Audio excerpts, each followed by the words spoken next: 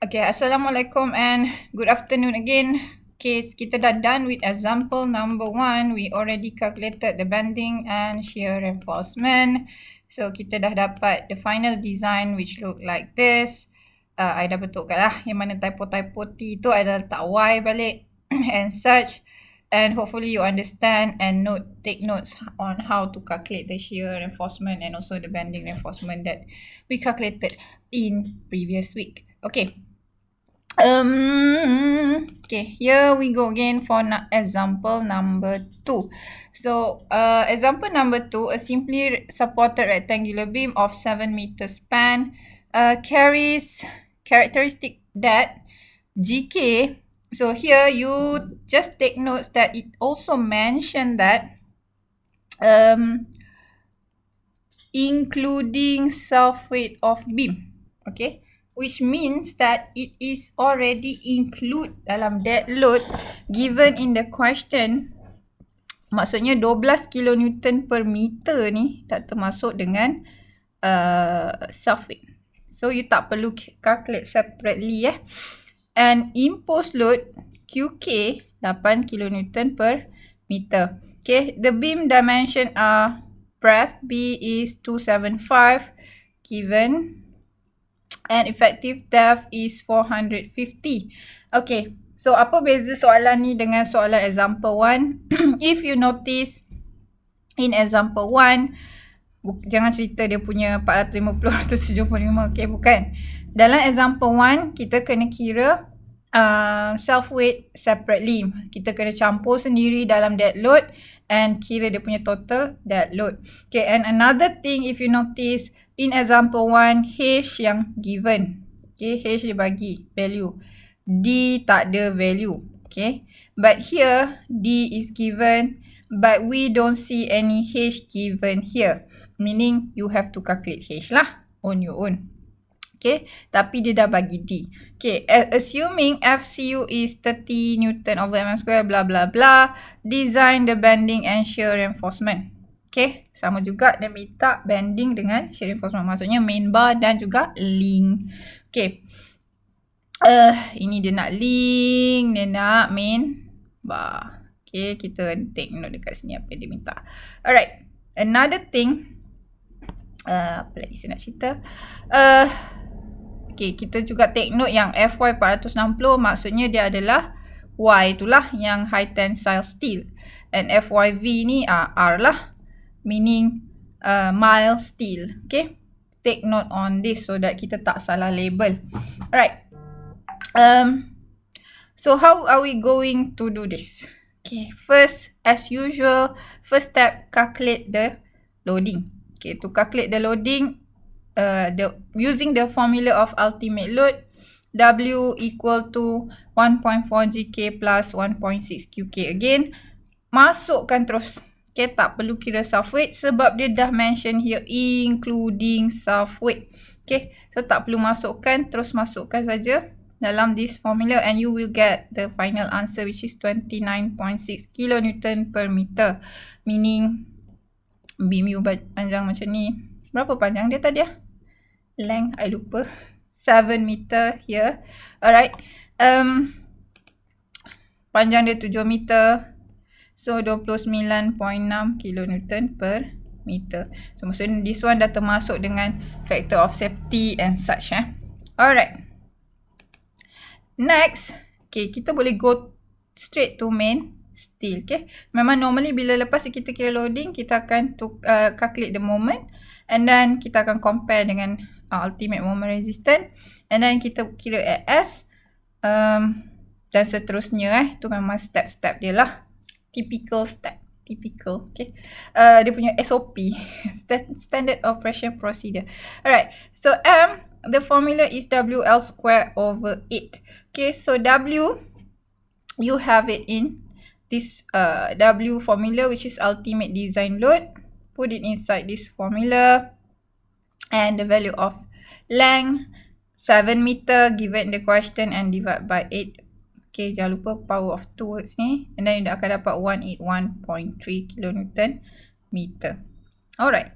After that, as usual, we need to calculate the ultimate moment resistance. Okay, kita tak perlu nak calculate D because D is given already. Okay, jangan lupa sebab sebelum ni you ada kira D, H minus. No. You kena assume. Tak, salah. You assume tu semua. Okay, tak perlu. Okay, because we already have D inside this question. Dah bagi D, value D 450. So, boleh directly kira value of ultimate moment resistance. You akan dapat 260. Apa aku tulis ni? 260618. Okay, macam ni lah. So, tukarkan dia dalam kilometer, bagi 1000, another time bagi lagi 1000. So, the value akan 260.618 kilonewton meter. Alright. And then, comparekan M dengan MU. You will see M is less than MU. Ataupun we also can write it as MU is bigger than M. Okay. It means that no compression reinforcement is required. Maksudnya design as singly reinforced concrete beam only. Okay. So ini adalah tension reinforcement. Okay. As the previous example, ingat kat atas ni ada hanger bar sahaja. Hanger bar. Bukannya compression reinforcement. Okay. Singly takkan ada compression reinforcement above. Okay. On the top side ni tak ada. Okay. Itu yang kita kena ingat. Alright. Proceed to the next.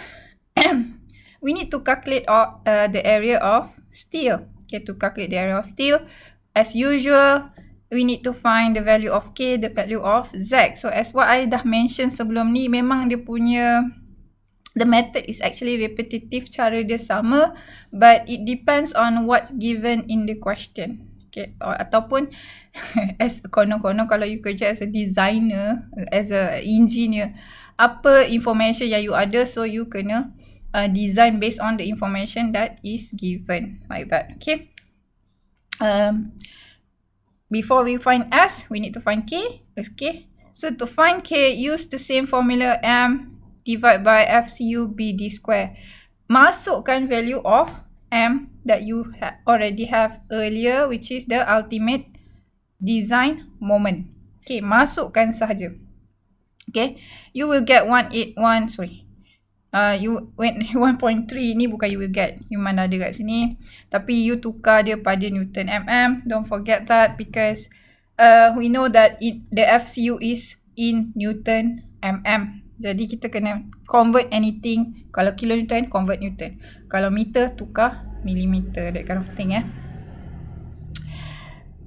And then bahagikan dengan FCU 30 given dalam soalan. FCU adalah 30 kat sini. Okay. We have the FCU, put it inside. And B also given the question 275. And D also given the question 450. Power of 2. Alright. And then calculate. So you dapatlah 0.109. That's what I say. Kalau you compare dengan 0.156, memang dia akan less than K prime ni. 0.156 ni adalah K prime sebab memang obviously kalau M less than MU means that K going to be less than K prime. Okay. K prime ni maksudnya maksimum. Maka jadi singly. Kalau dia lebih daripada K prime, dia dah doubly. Itu maksud dia. Okay. After that, calculate Z. Masukkan saja the value of K inside 0.109 inside this K in the Z formula. And D also leave it just like it is. No need to put it. Put the value. Sebab kita dah ada value D. Tak ada masalah. Kita boleh letak pada 50 kat sini. Tapi kita letak because we need to compare it with 0.95D ni. Okay. Kita nak compare dia. So, bila kita dah compare macam ni, we already have that the value of D is less than 0.95. We going to use this value to calculate S. Okay. Kita tak pakai value 0.95. Kalau you dapat bigger, macam dalam example number 1, I pernah explain, tapi example number 1 masih less Tapi if let's say I explain example number 1, kalau you dapat value of z bigger than 0.95, which means you have to use 0.95 instead of the value that you calculate masa you kira z. Okay, masukkan saja 0.59D inside value of AS ni. Okay, dalam z ni lah. Okay, so formula of AS is M divided by, oh man, formula ini salah. Sekejap ya, I betulkan dulu. Okay, I corrected this 0.95. Actually, the value here, okay, after I calculated, it is correct. Okay, but the one I put inside the formula typo, okay, 0.7 ni is actually previous formula daripada BS juga, tapi sekarang dia dah update to 0.95, so we use 0.95 instead. Alright, so 0.95, okay, bahagi 460, FY dah bagi dalam soalan. Put the value of Z, which is 0.859D, replace D with the value of D lah, 450. I tak boleh padam sebab I dah keluar tadi. Okay, so 450 ni value of. Ini boleh menjadi sesuatu yang annoying. 450. Okay. And then, as usual, after we already have the value of AS, what we need to do next is we need to find the size of the bar. Okay, kat sini tak ada mention. In the question, there's nothing that mentioned that you have to use what size, and also macam tu lah. Okay, and also earlier kita memang tak ada mention because kita tak ada kira value of D, so kita tak ada any assumption that we made earlier in order kita nak assume bar size dia berapa. So kita boleh pakai bar size berapa-berapa je as long as it fulfill 1073.274 ni. Okay, tu maksud dia. Alright. So kan 10 we have the value of AS equal to 1073 point berapa? 274. Okay, we have this value. From this value, right? Okay, we look at the which one yang fulfill. So we have like 3y25. Okay, kita boleh pakai 3y25. We have like 4y20. We have 6y16. Okay, up to you. Okay, ini I bagi contoh saja. Okay, as what I said before, kita boleh buat dia as double layer. Contohnya, maksud saya double layer ni macam ni lah. Okay. Okay, mungkin ada yang tanya, Miss, boleh tak pakai 7y12? Okay, 7y16. Kalau 7y, macam mana you nak susun dia? You must remember, dalam clause tu ada mention that bila you buat the stack macam ni, okay, dia mesti sama. Meaning kalau ada atas, ada bawah. Ada atas, ada bawah. Okay, tak boleh ada atas saja, tak ada bawah. Okay, ataupun ada bawah saja, tak ada atas. Okay, takkan you nak letak dia macam ni. 7 kan? 7 kan? Macam ni. Takkan you nak letak dia deret sampai 7. I rasa tak muat spacing ni. Kita kena consider masalah spacing 1, 2, 3, 4, 5, 6, 7, 8. Oh, 8 dah. Kita kena consider masalah spacing. Okay, kalau you letak terlampau banyak bar, macam mana nak muat? Macam mana spacing ni enough or not? Okay, that's why try to reduce the number of bars so that we make sure that it is sufficient. The spacing is sufficient according to the clause. Okay, that's why you have like a lot of choice. So here I choose 4y20. Okay, it's up to me. Suka hati I lah yang nak buat 4y20. This is my example. Okay, maybe you can challenge yourself. Mungkin you boleh kira on your own. You mungkin boleh pakai 3y25 or 6y16. Okay, mungkin you can do it also. Okay, but here I tunjuk satu saja. I pakai this 4y20. Okay. Alright. Mana tadi? 4y20. Okay. Here I put like from table provide 4y20. Look back at the table. It is cross section area of bar. This table it is 4y20. 1260. Okay. Here. Okay. The next step I need to do is I need to check the spacing. So again, we have to use the same formula as what we have learned in previous class. Okay, you have the link. I'm going to explain it. This is the last time I'm going to explain about the link. Because basically, I believe that benda ni pun kalau I explain banyak kali, mungkin you akan boring. Because it actually sama sahaja. Okay, we need to find the spacing in between this bar. Okay, alright. Here we have 275. You know the B is 275. And then you minus 4 numbers of 20 mm. So this distance is cancel. Kita dah minus. And then minus again dengan spacing. So we have left and right spacing. Minus.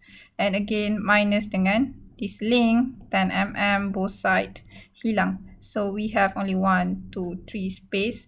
That is actually equivalent with each other. Maksudnya equal, sama. So 1, 2, 3. That's why divide by 3. Ataupun kalau kita pakai formula, it is number of bar minus 1. Actually, it's not formula. Basically, it's what I understand lah. That's why I put it in a formula. Sebenarnya, kalau you tengok dalam buku and such, okay, dalam any guideline or whatsoever, dia tak ada letak that formula. It is what we understand lah. Okay, so that's why I don't put it in a formula. Jenis macam formula punya cara kat sini sebab dia tak ada formula. Okay, itu adalah apa yang kita faham. Macam mana kita susun bar, macam kita nak kira spacing, macam itulah cara dia. Okay. Kita kira and then kita akan dapat 41.667 which is good because we are using 20 mm. Okay, you still remember kalau typo lagi HAGG plus 5. Okay, 5 mm. Okay. Kalau katakan the diameter of bar adalah diameter of bar ni adalah less than HAGG plus 5, meaning kita kena compare dengan HAGG plus 5. Okay, tapi kalau ini lebih besar daripada ini, kita akan compare dengan ini dengan diameter of bar. Here diameter of bar kita less than HAGG plus 5. So kita tahu HAGG plus 5 adalah 20. Okay. I dimension sebenarnya 20 mm. So diameter of bar kita adalah 20 mm. So 20 mm less than 25 lah. 20 campur 5, 25. Kita akan compare dengan HAGG plus 5. Okay. Which means this is like 25 mm. Okay. Alright. So compare with this one. It is okay. Okay, because of it is bigger. 41.67 is bigger than HAGG plus 5 mm. Lebih besar daripada 25 mm. Which is good. Alright. Okay. We are done with this. Okay, I'm going to show you another example perhaps. Kalau you pakai okay, 25 mm kita dah pernah try dalam example number 1. So I don't really care about this 3y25 sebenarnya. Okay, obviously kalau you pakai 3y25 pun sebenarnya spacing takkan ada masalah sebab dia 3. Dia punya number of bar less. Makin kurang number of bar, sebenarnya you tak perlu sangat risau pasal spacing. Tapi what if you choose to use 6y16? Okay, if in any situation that mungkin you rasa you nak pakai 6y16. Okay, mungkin kita boleh buat. Okay, ini contoh saja 6y16. So 275 you minus lah dengan 6 darab 16 mm. You nak pakai 6y. So the idea here, kalau katakan you nak pakai 6y, mungkin you kata okay, I nak buat bar I tak stack. Maksudnya macam ni lah. 6 biji. 1, 2, 3, 4, 5, 6. Okay, berderet. Okay, you nak buat macam ni. Kita tengok whether it is okay or not. Darab 25, 2 darab 25 mm, sama saja. 2 darab 10 mm. Okay. Okay, and then you kena bagi dengan 5 lah. Okay, sebab number bar -1. Okay, I kira kejap. Here, I dapat 21.8. Okay. Okay, masalahnya 21.8 ni, dia less than HAGG plus 5. Dia less than 25. Okay, so tak boleh. You memang takkan boleh buat dia bar yang tak berstack. Okay. Kalau macam kita tak ada masalah, kita boleh buat bar ni jadi stack. Sebab earlier kita memang tak ada anything yang kita macam assume. Okay, yang ada kita assume bar ni, macam sebab kalau dalam previous example kita pernah assume yang this is only one layer bar masa kita kira D. Still remember masa kita kira D, kita assume that dalam example number 1, kita assume that it is not stacked. The bar is not stacked.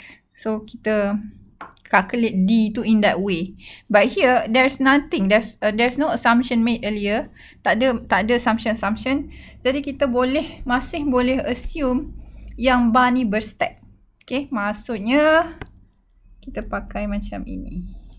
Okay, maksudnya right now maybe we have this kind. Lama. Sebenarnya I nak delete tu je, tapi dia delete lain.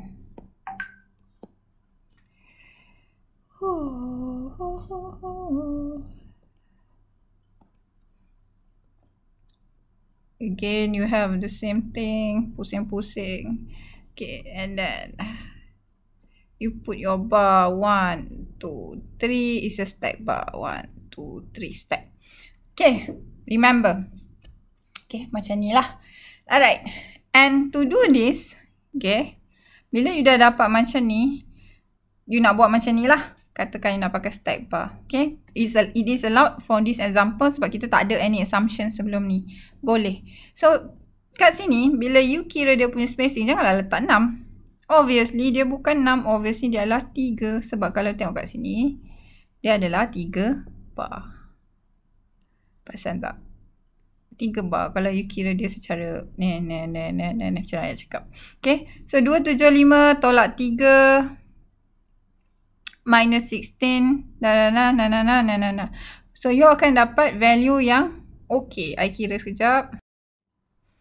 Here, you will get value 52.333, which is obviously it is bigger than HAGG plus 5. Okay, means it is okay. Tapi you must remember you do it in this cara stack macam ni. Bila you kira H, dia bukan lagi kira macam ni. Bila you kira H you akan jadi H equal to D plus full bar plus bar prime plus C. Bukan bar bagi 2 tak ada So bila you kira, because DU sekarang adalah dekat centroid of this, between these two bar, DU sekarang duduk kat situ. Okay, so you have another full bar, another one link and another concrete cover, that kind of thing. So itu cara macam mana kita nak kira. Kalau kata kan, we need the bar to be stacked. Contohnya dalam soalan. Okay, dalam soalan dia dah ada requirement. Dia kata use 16 mm diameter bar. Macam mana sekalipun you kena pakai 16. You tak boleh pilih 20, you tak boleh pilih 25. Okay, kalau you pilih 20, automatic pangkah. Okay, in that way, you are forced to use 16. When you are forced to use 16, this is one way that you boleh buatlah. Okay, stack bar like this. Kalau you buat dia one layer, obviously spacing tak cukup, salah juga Terus design you terus salah. Okay, example sahaja. Okay, so bila you kira D, make sure you include here tukar bar you bukan lagi separuh. Okay, masa you kira, because you need to find the full H, value H later on. So remember it is full bar here. Okay, bukan separuh saja, full reinforcement bar diameter dia. Okay, alright. we are done with bending reinforcement. Okay, I nak go quite fast because I rasa kita dah belajar sebenarnya benda ni. So, I rasa you dah ada a little bit here and there pemahaman. So, no need for me to explain like in very detail like before. Okay. As usual, again, in shear reinforcement, I go straight to shear reinforcement. We have like the W, which is 29.6. So, where I got this 29.6, still remember the ultimate load that we calculated earlier is W. Okay, again, W ni meaning 29.6 kilonewton untuk setiap 1 meter. So, for 7 meter, it is 207.2. Okay, and then we know that the beam is symmetrically loaded, meaning kanan dan kiri sama. Obviously, the reaction going to be the same and each support going to support the same load. Okay, kita akan dapat the value of maximum shear force bahagi terus je 207.2 ni terus bagi 2. Okay, because the balance. Jadi bahagi 2 you akan dapat 103.6 kilonewton. Okay, again we need to calculate the V. V here adalah shear stress at section. Which section? Section yang maximum lah. Kita tahu kat sini yang paling teruk dia punya reaction dia because ada force going up and force going down at the same area. Okay, ini adalah maximum shear force where it happen. So obviously shear stress, the maximum here going to happen also at this point. Okay, therefore use the formula of V equal to V divided by BD. Quite confusing here, but V, the small v here means shear stress at section, and V here means maximum shear force divided by B and D, breadth and effective depth. Okay, masukkan saja formula. Dalam formula ni, value of V, tukar dia kepada from kilonewton to Newton. So, you know that when kilonewton tukar to Newton, you have to times 1000. So, that's why ada 10 power of 3 here. And divide with the value of B, which is 275 given dalam soalan balik. Kita tengok, check. The B is 275 and the D is 450. Masukkan saja. Alright. You're going to get the value is 0.837 and we're going to check the permissible stress again. Nak tengok okey ke tak. Okay, kalau lebih maksudnya tak okey lah. Okay, so masukkan saja dalam formula 0.8 square root FCU. So 0.8 square root, we know that our FCU given again in the question, it is 30. Okay, masukkan saja. Okay, you will get 4.38. Okay, ingat lagi kita compare sama ada kita compare 0.8 FCU ataupun 5 Newton per mm square. Yang mana satu paling lagi rendah. Okay, tapi because of this value is less than 5, kita compare dengan this value. And when we have this value, kita compare lagi dengan this V, which is maximum. Which is apa nama tu? Shear stress at section. Okay, compare with that value. Okay, when you compare, you pun dapat lah. Okay, VU memang less than this 0.8 square root FCU. Okay, you dapat, so which means it is okay.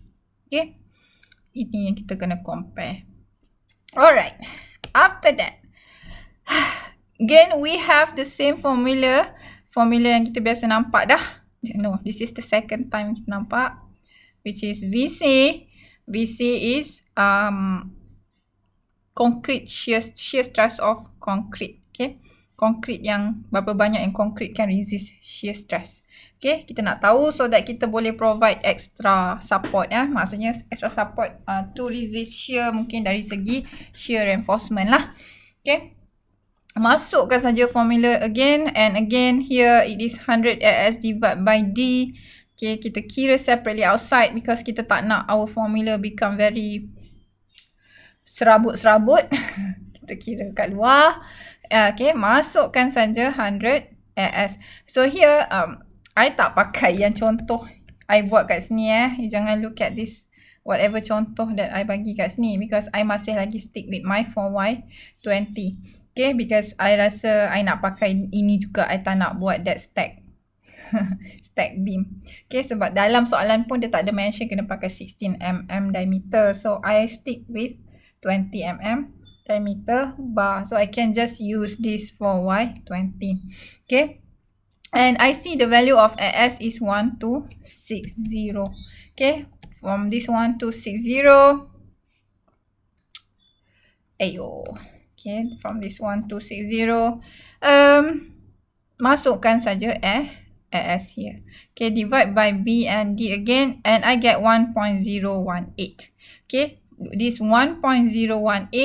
Put it inside the formula of VC.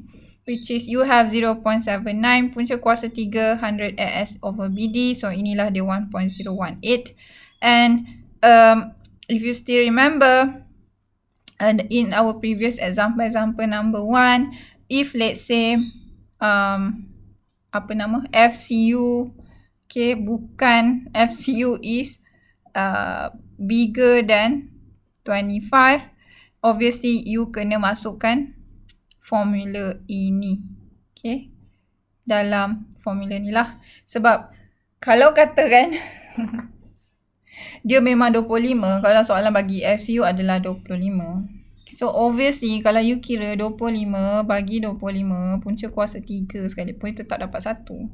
Okay. Tak payahlah kira sebab darab 1 tetap value yang sama. So that's why kalau 25 you stick with this 25. But if you get the value less than that, bigger than that, so maksudnya 25 you ni bukan 20,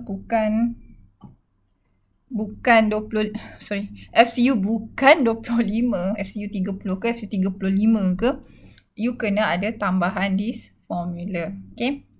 So that's why ada formula ni I letak, I tambah because in the case that FCU is not 25. Okay. Alright. After that, we have this formula of punca kuasa 400 divide by D. And again, since D, we have D 450. So, kalau 450, okay, you masukkan dalam formula yang ini. So, D ni katakan you letak 450. Obviously, the value of the value of this whatever here akan less than 1. So, kita tak nak dia less than 1. So, when the value of D lebih besar dari 400, contohnya macam kita punya 450. So, kita terus je ambil 1 and replace the formula. Okay. Tapi kalau kalau D kita 300, D kita 350 kan, obviously kita kena kira. Okay. That's why I kena juga bagi tahu benda ni. Takut tiba-tiba dalam soalan katakanlah, okay, mungkin dia bagi D 375 contohnya.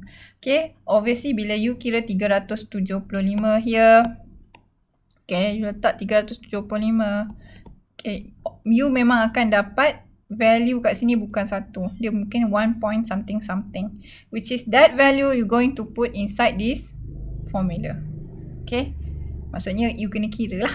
Okay. Bukan 1. Okay. And then you will get 0.676. Okay. I calculated already. Okay. And we going to see how we going to design the shear reinforcement. Okay, kita ada this all limitation here.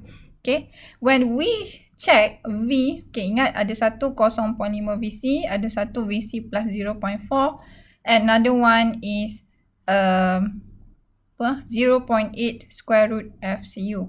But 0.8 square root FCU obviously kita dah calculated masa kat sini. So memang kita dah nampak okay. Memang jelas tak ada masalah lah. Okay. Okay, dekat sini. kita kira 0.5 VC. Okay, maksudnya 0.5 darab dengan 0.676 ni. We get 0.338. Okay, if you look at your V, okay, that we calculated here, it is 0.837. So 0.837, 0.837. This is our V. Okay, so 0.837 ni obviously lebih besar daripada 0.338. Okay, so this is yang kita tahulah. Okay, and then another thing that we need to compare, which is VC plus 0.4, meaning that 0.676 plus 0.4, you get 1.076. Okay, but our V is less than this value. So V is less than VC plus 0.4. So here in this question, we see that it is different from our previous example number 1, where we get V is bigger than VC plus 0.4. So kita tahu, kalau katakan kita dapat macam sebelum ni, V plus 0.4, VC plus 0.4, kita dapat macam ni kan, dalam example number 1. So kita kena design one as nominal link, kita kena design dua kali, satu nominal link, another one kita kena kira as design link. Okay, bila kita dapat macam ni, maksudnya as this one, V less than 0, kita tak payah kira design link. Memang semua sepanjang-panjang beam tu, kita design je as nominal link. Okay, tu maksud dia. Ataupun kita tengok balik the formula that we have, so that you mungkin lebih faham. Mana dia? Sorry, I masih mencari. Oh, it's at the back. Is it? It's at the back. Okay. Okay, this here. Okay. Okay. So sekarang our situation is this one. Kita tak sampai sini. Okay. Yang tadi memang kita dapat V bigger than VC plus 0.4. Okay. Tapi here, yang for this example, example number 2, our V is bigger than 0.5 VC, but it is less than VC plus 0.4, which is we only provide minimum link ataupun nominal link using this formula. Formula mana? So, I dah betulkan balik. Jangan tengok example. Yang example sebelum ni, I cakap ada terbalikkan dalam formula yang I letak dekat dalam your notes. Please take note on that and please tulislah, sebab I dah release shear reinforcement punya notes yang this one. So make sure you betulkan balik so that kita tak salah. Okay, ya, kat sini I dah betulkan. Tapi ini I dah share, so I tak share lagi dah slide ini. Okay, betulkan dalam notes yang you sebelum ni. Take notes on that. Okay, so kita akan ambil kira sampai sini saja. Kita tak kira design link, only nominal link ataupun minimum link as what it is noted here. Okay, use that formula. Okay, only nominal link that we're going to provide. Okay, where is it? Alright, here is nominal link are required. Okay, so here is the formula. Okay, masukkan je ASV divide by SV 0.4B 0.87 FYV. So 0.4275 0.87 divide by times 250 FYV already given dalam soalan, which is here. Mana dia? 250. Okay, maksudnya miles still lah kita pakai for link. Then calculate, I get 0.506. Okay, the 0.506, again we look at this table. Okay, but you can use, tak ada masalah, you nak pakai 8 diameter pun tak ada orang cakap salah. You boleh use 8. Okay, tak ada masalah selagi you fulfill spacing ni. Maksudnya sekarang ni 0.523. So ASV divide by SV as what we get earlier is 0. Apa? Salah. 0.506. Salah ke kalau I pakai ni? I boleh pakai R8. dash 150cc. Maksudnya kita pakai mild steel, diameter size 8, 150. Center to center maksudnya spacing dia 150. I boleh pakai ni. I tak ada masalah. Okay, sebab dalam soalan tak ada mention. Kita kena pakai diameter 8. Ataupun kita tak ada buat assumption earlier. Kita mesti pakai diameter 10. Tak ada. Kita tak ada buat assumption Macam example sebelum ni kita ada assumption. Saya cakap kita pakai 10 mm. But here it is not even mentioned in the question and there is no assumption made earlier. So we can use 8 diameter or we can use 10 mm diameter. But here I choose to use 10 mm because I just love 10 mm. So I rasa I suka 10 mm. Okay. This is like my favorite lah. Okay, so use 10 mm diameter. So I use spacing 300. Okay. Okay, 300. No. And again, don't forget, I rasa I terlupa something. To put that, the spacing. Okay, maximum spacing link is 0.75D. Okay, so kita kena letak that thing inside here. Ayo.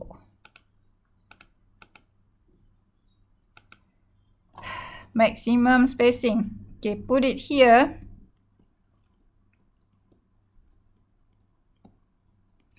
.75D. Okay, maximum spacing link letaklah ayat macam tadi. Okay, don't forget.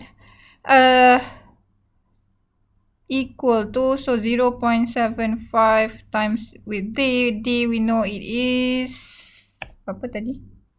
450 mm. Okay, so we going to get, so I dah kira and I dah dapat it is 337.5 mm. Okay, because kita dah kira maximum spacing. I lupa nak letak here, but here I take note because dekat sini I kira. Okay, maximum spacing of link is 0.75D equal to 0.75 times the D and you're going to get the value. So kita check. Because I suka sangat letak 10 mm. Betul ke? I boleh ke letak 10 mm? Kalau 10 mm obviously bila diameter dia makin besar, spacing dia akan makin besar juga sebab kita akan use less bar. Sebab yelah dah bar besar, maksudnya dah kuat. Buat apa kita letak banyak-banyak bar kan? Okay, obviously dia pun spacing akan jadi lebih besar. Okay, 337.5 and link yang kita provide 300 mm dia punya spacing, which means it is okay lah, tak ada masalah So kalau katakan you pakai 12, katakanlah I rasa I nak pakai 12, I pakai ni lah size paling, sebab dia sampai 300 je dia bagi kat sini. Okay, it can be bagus lah dia bagi sampai 300 je. Kalau dia bagi lebih lagi mungkin spacing you akan jadi mungkin lagi besar. Tapi tak apa, kita check saja. So okay lah. Okay, and then we need to calculate the value of H. Okay, so kita nak kira H sebab last kali kita nak design dia. Maksudnya kita nak kena lukis macam ni. That's why we need to have H. Sebab kita tak ada dalam sebelum-sebelum kita tak ada kira H tu. Kalau you notice kita tak ada kira value of H langsung. Okay, jadi kita kena kira H dekat sini. Okay, kira H 450 plus 25 mm. 25 mm ni ni tunggal langgang ni. C concrete cover. And then we have like diameter of link 10 mm sebab saya pakai 10 mm. And then diameter of bar you I pakai 20 mm as what we look at our previous. This one I pakai this 20 mm part 4y20, so it is 20 mm. And then I get divide by 2 since kita tak ada kira dia as stack bar. Kalau you pakai 16 mm tadi, you kena ingat lah jangan divide by 2. Ini you kena buang lah kalau you pakai stack bar macam example I bagi dalam bending reinforcement. Okay, and then I dapat 495. Okay. So I dapat 495. We can finally draw this. Okay. For Y20 breast 275, 450 effective depth. Okay, ingat tadi dia kata 495. So maksudnya kalau you dapat 45 ni dari mana? 495 minus 450, you get this balance of 45 mm.